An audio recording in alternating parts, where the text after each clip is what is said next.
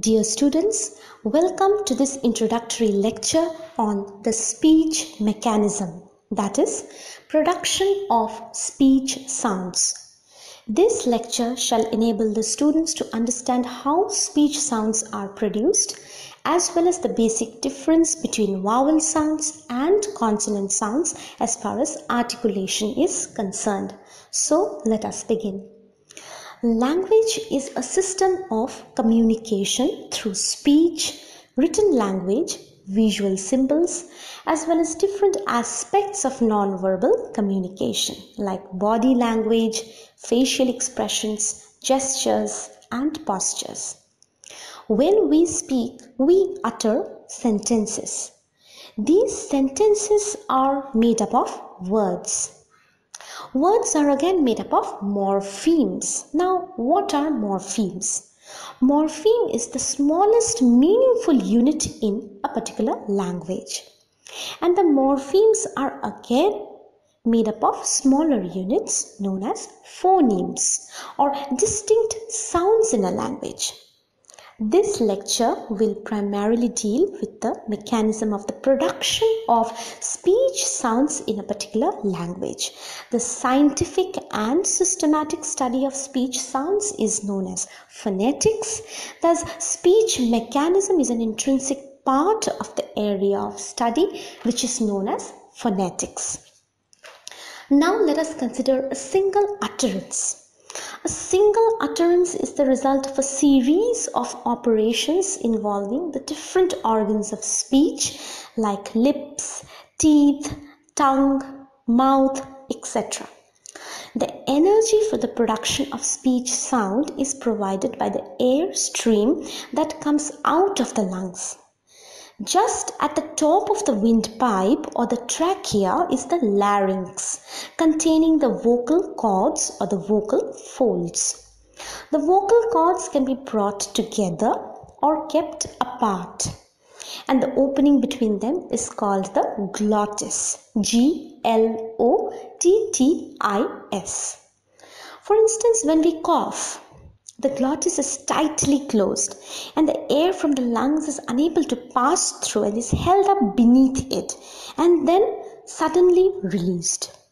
Whereas while we breathe out, the glottis is held open. That is, the vocal cords are kept apart and not brought together. When the vocal cords are very closely held together and when the air from the lungs passes between them, the vocal cords vibrate. This vibration of the vocal cords produces voice. Now, speech sounds are broadly classified into two important categories, that is the vowel sounds and the consonant sounds. For example, in the word bad, B-A-D, bad, the initial and the final sounds are two consonant sounds, b and d. And the middle sound is a vowel sound, that is a. Similarly, in the word hot, H-O-T, hot, the initial and the final sounds are the two consonant sounds, h and d. And the middle sound is a vowel sound, o. Now, in the production of the vowel sounds, the air from the lungs comes out in a continuous stream through the mouth, and the vocal cords vibrate to produce voice. Speech sounds can either be voiced or voiceless. Thus, we may say that all vowel sounds are voiced. Unlike the consonant sounds, there is no closure of the air passage and also no narrowing that would cause friction in case of the vowel sounds. Whereas the consonant sounds are either voiced or voiceless, depending upon whether the vocal cords vibrate or do not vibrate. Now let us try to get the picture of our oral cavity, our mouth cavity. The shape of the mouth cavity always depends on the position of the tongue and the lips.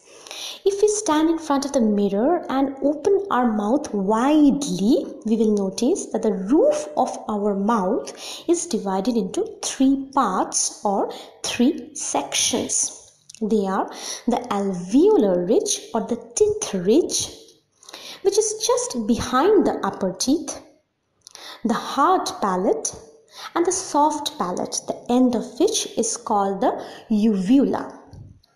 When the soft palate is lowered, the air from the lungs escapes through the nose.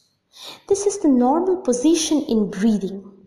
If no air escapes through the mouth, then a nasal sound is produced.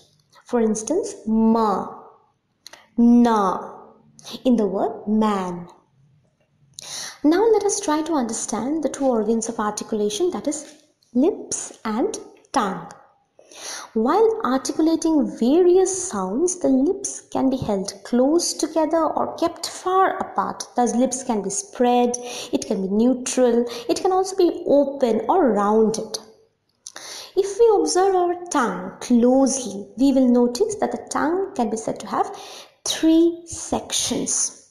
The part that is opposite to the teeth ridge is called the blade of the tongue, the end of which is called the tip of the tongue. The part that is opposite to the hard palate is called the front of the tongue, and the part opposite to the soft palate is called the back of the tongue. The various parts of the tongue can make a contact with or can be brought very near towards the roof of the mouth in order to produce different consonant sounds. Thus, to sum up this introductory lecture on speech mechanism, it can be said that in order to describe the production or the articulation of a speech sound, either a vowel sound or a consonant sound, we have to indicate firstly the nature of the airstream, secondly the state of the vocal cords, and finally the positions of the soft palate, the tongue, as well as the lips. Hope to come up with more lectures in the area of phonetics. Thanks for listening.